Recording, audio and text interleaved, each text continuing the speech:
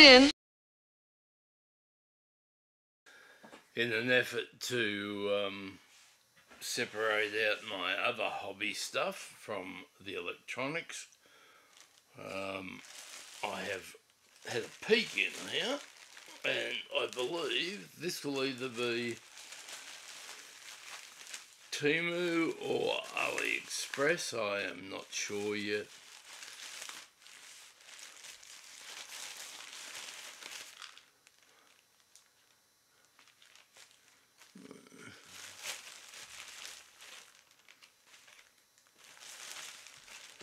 I'm guessing Temu because I rarely order this much stuff from AliExpress anymore. So, I've got some news. When I started this channel, I thought if I could con all my kids into subscribing, I might get 5 subscribers. To my surprise and delight, I've just hit a little over 250 subscribers. And I've got to thank every single one of you so much for that. Now, I have ordered some digital vernier calipers from Temu, and I've bought these particular ones before and I'm very happy with them. I use them in my workshop all the time. Now I'm going to be giving a brand new pair of those away, a lucky dip if you like, when and if I hit 500 subscribers. Now, unfortunately, due to the cost of postage, I can only post within Australia.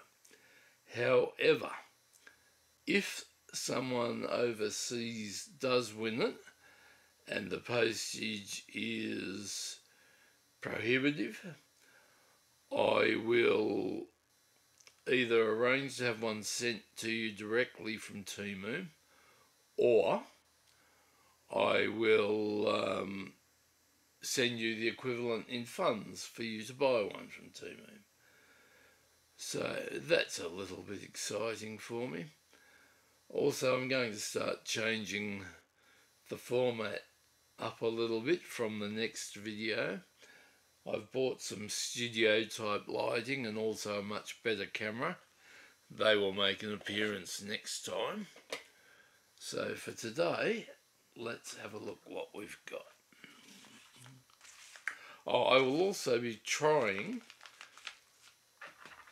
to do more in-depth on these mailbags. Now I say trying because, as many of you might know, I have a brain tumour. It's my 3rd, and it makes my memory erratic. But, well, that's the goal. Okay, who's this from?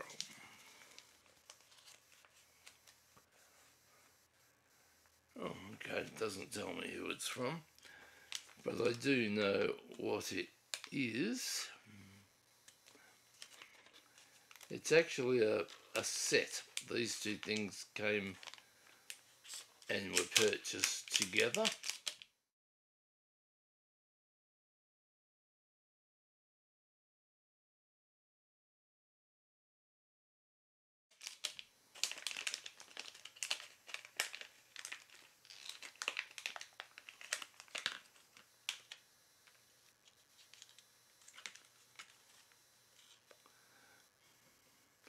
This is a Wi-Fi enabled ESP32 module, so a Wi-Fi enabled microcontroller, and this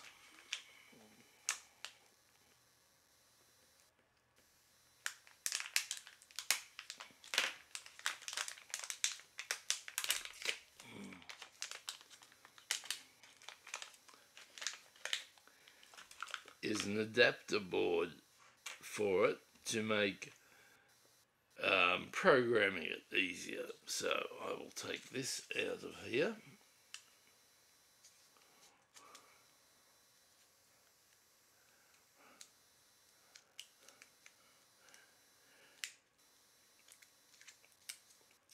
I'll tell you what, it's getting pretty warm down here in Victoria, Australia, although we are in summer, so I shouldn't be surprised.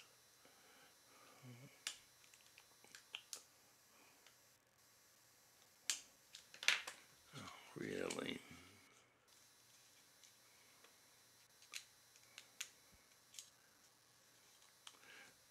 Scissors needed.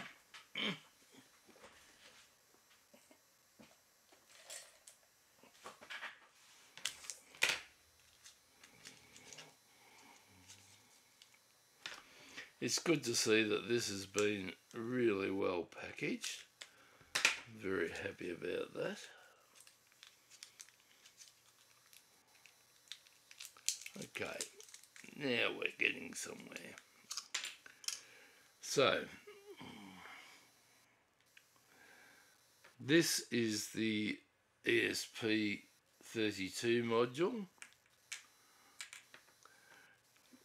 This is the adapter board, and these are the connectors that come with it. So what happens is when you want to program it, you just pop the 8 header. Sorry, let me hold that up so you can see that. The 8 header pin there. Sorry, you can't see that properly. The new camera I'm about to use has autofocus, so I'm hoping that will hold that. We'll fix that. So, and it just plugs in there like so, and that becomes a unit.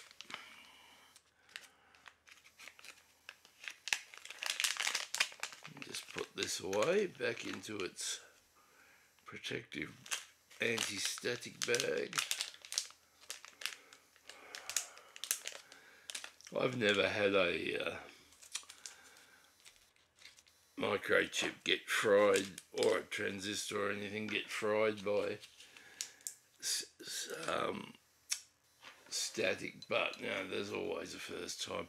I actually haven't had a static mat on here, and I must for here, which I must remember to put in. Okay, actually I think I'm going to use scissors. You bugger off.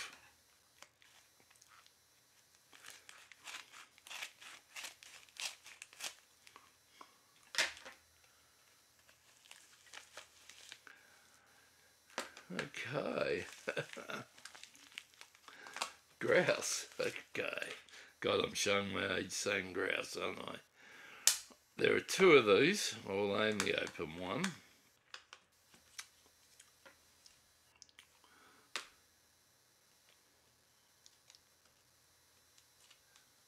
Gee, if I can get the bugger out. Seriously. There we go. Now, I'm not going to peel the cover off. These are round displays.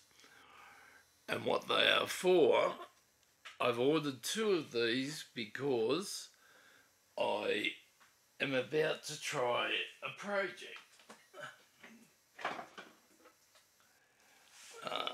Not just because I'm a nut, I guess. This is Brian. Hello. Please like and subscribe. He has a brother Bruce over in the other corner. Now what I plan to do on one of these is drill out the eyes, pretty much the whole eye socket, mount these displays behind it, and put animated lifelike looking eyes in there.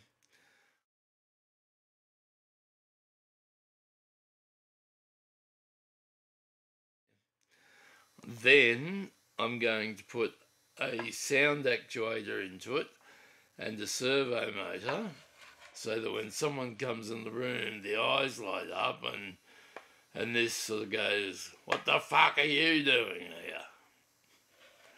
So that's what they are for, and this will be a project encompassing a few videos, I would think.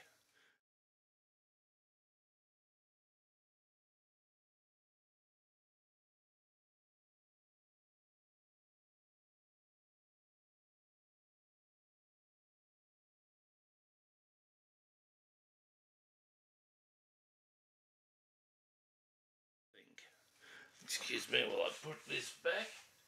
If I put more things back, I might be able to find things. Alright. I'm looking forward to using those for a bit of fun. Okay.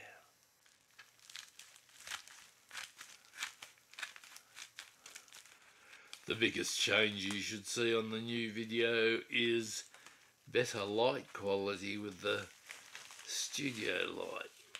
What have we got here? All of these things I will show you the listing on, I think it's probably Temu where I bought them. Regardless, wherever I bought them. What the devil? Somehow this bubble wrap seems to have fused together.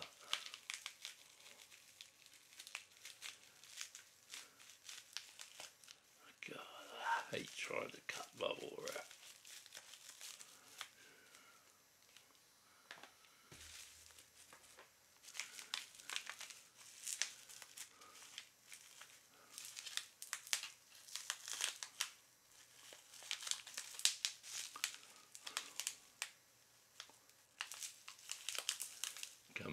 Come out, wherever you are. I apologise for how long this is taking, but I am technically semi-paralysed on my left side, so you know, I do the best I can with what I've got left. I shouldn't laugh, there's nothing funny about it. This looks like it could also be another display module.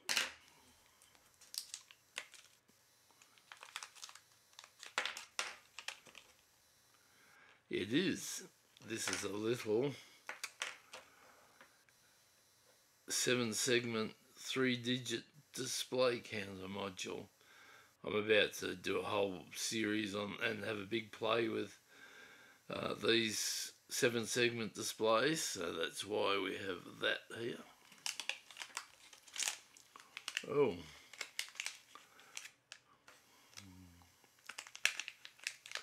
I best put my other eyeball module away. I don't think they were particularly cheap.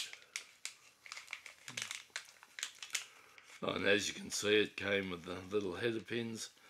Not that it matters, I've got heaps of those. Okay, what do we have next?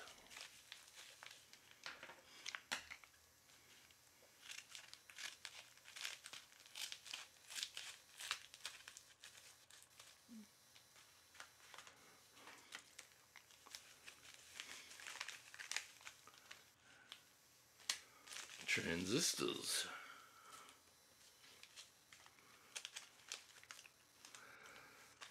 God.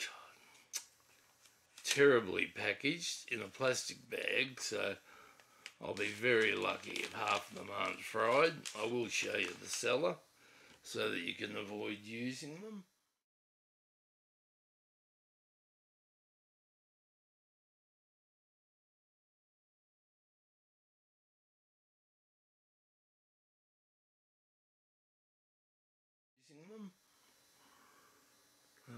Where is my magnifier? God, I'm hopeless at putting stuff away. Let me have a look over on this one.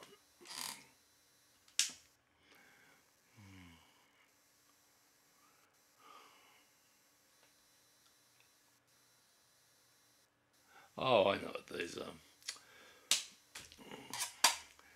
I always see American makers using N222 transistors, which are apparently the most commonly used NPN transistor over there. Here we use a different one, which I think might be the 8505, but don't hold me to that. Anyway, I decided to get some 2222s just for the hell of it.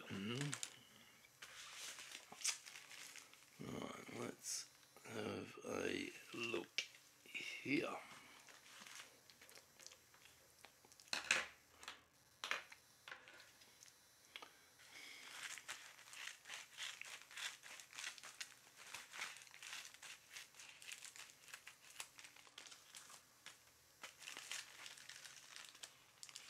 Aha. I don't recall the name of these types of connectors just at the moment.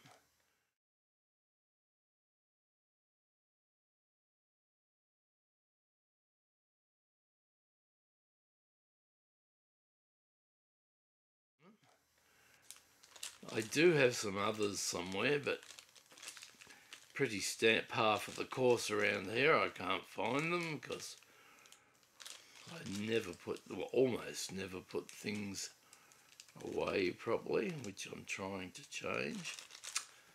Jesus Christ.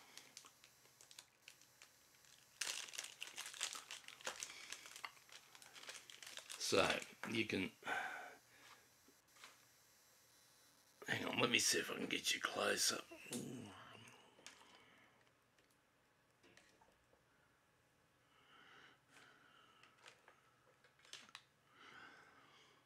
So here you can screw in 2 wires,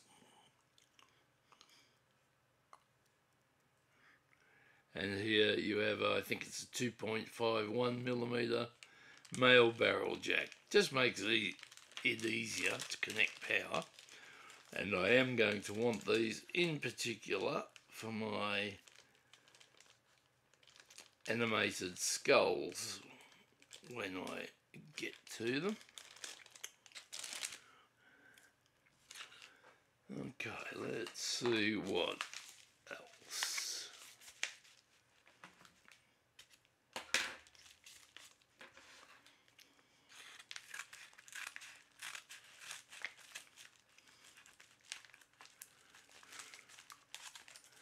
I am so looking forward to having better lighting and a self-focusing camera.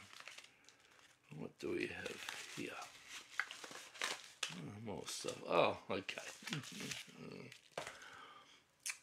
This is another one of these LED rings with addressable LEDs.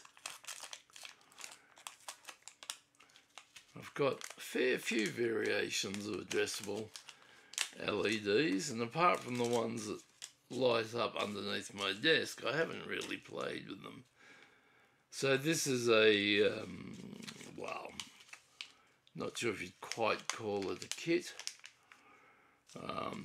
Here's yet another one of those little programming modules from ESP32, and another Wi-Fi ESP32, which I'm not going to unpack, and they're going to be a set.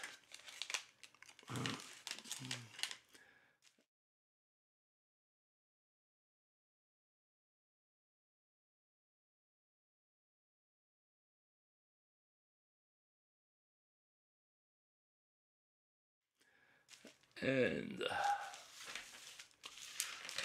lucky last for this envelope,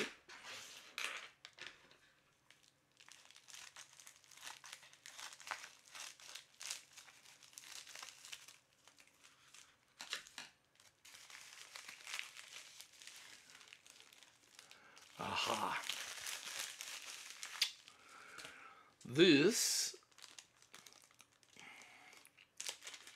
is my oldest son and I started sorting out a lot of my cartons that haven't been unpacked since I moved. Anyway, I found a whole bunch of old remote control batteries, and I didn't really have an easy way to charge them. I mean, I could have charged them up from my benchtop power supply, but I couldn't easily find information on safe current rates, and it has no overcharge protection. So I bought this. This is USB-A, to whatever you call this plug, which plugs into the batteries, and this has a charge controller built in, so it will prevent overcharge and that sort of thing.